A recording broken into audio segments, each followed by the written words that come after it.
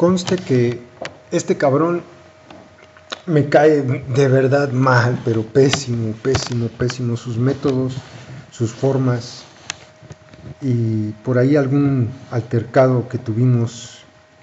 No quiero echarle más leña al fuego porque sería darle más armas a estos cabrones de la Procuraduría. Pero simplemente por ahí en algún momento hubo una propuesta que me hizo, una petición que me hizo alejarme, porque sinceramente yo no voy por el lado que él estaba buscando. Siempre hemos difundido en nuestros espacios que lo que menos queremos es más violencia. Ya el que le entendió, pero el hecho sí es grave, porque puede tratarse, como denuncia la mamá de Julián Luna, a él me estoy refiriendo, de una desaparición forzada nuevamente. A la chica no la conozco, no sé quién sea. Les voy a compartir la nota que publicó, tomada de MBS, la publicó el compa Draco en el Dragonario, porque creo que vale la pena darle mucha difusión a esto.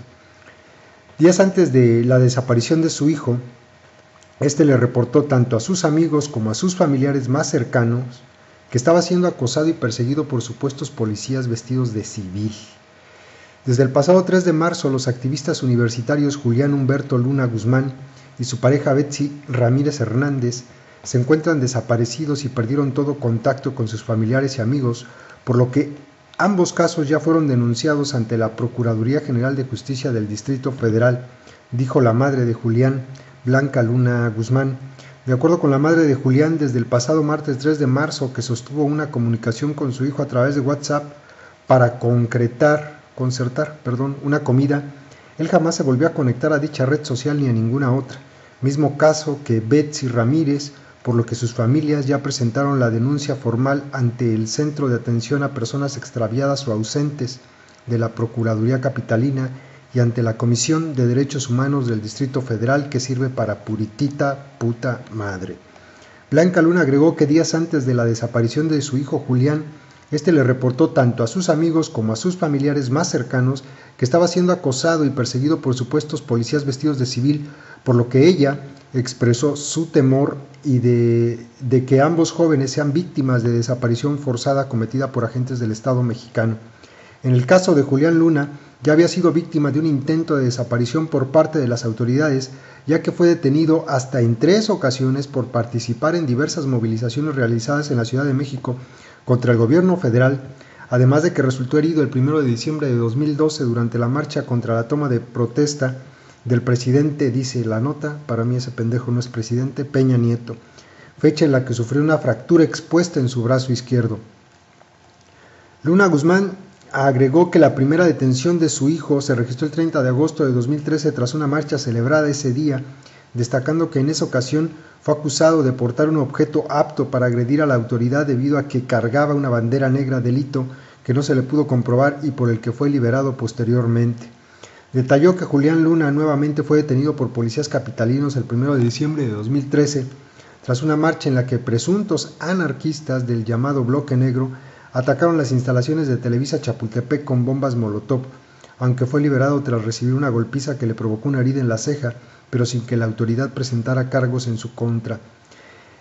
La mamá del activista relató que el 14 de noviembre de 2014, esto es muy interesante, yo no sabía le hicieron lo mismo que le hicieron a Brian y a Jacqueline Estrada.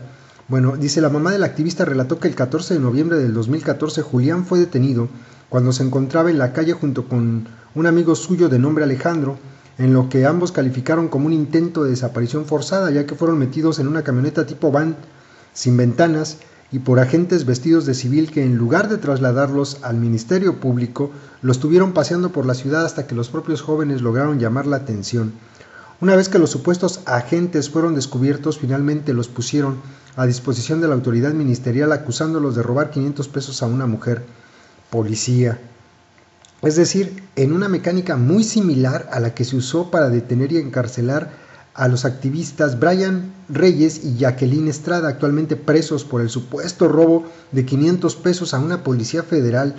Dijo que a diferencia de Brian Reyes y Jacqueline Estrada, que siempre han negado los hechos, el abogado de Julián Luna le recomendó declararse culpables de este delito para que obtuvieran una rápida libertad bajo fianza, por lo que el 29 de diciembre del 2014, salió en libertad y regresó al activismo. Estos antecedentes de acusaciones inventadas y detenciones arbitrarias le hacen temer por la vida de su hijo, ya que no lo han podido localizar en hospitales o agencias del Ministerio Público, por lo que hizo un llamado urgente a las autoridades para que lo presenten con vida.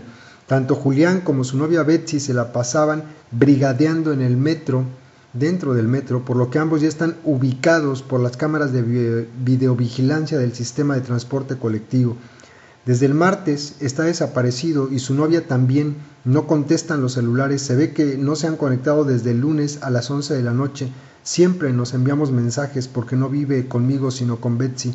Entonces así es como está, detalló la mamá. Y es grave, es muy grave porque pues, siguen las desapariciones y eso llegara a ser cierto, siguen las desapariciones. Insisto, lo grave es esto, la verdad es que yo con este tipejo tengo serias diferencias, ya lo dije, lo repito, pero me parece grave la situación. La chica, la verdad no la conozco, no sé ni quién sea, pero por cualquiera de los dos pues es grave lo que está haciendo el gobierno del Distrito Federal. Ahí están.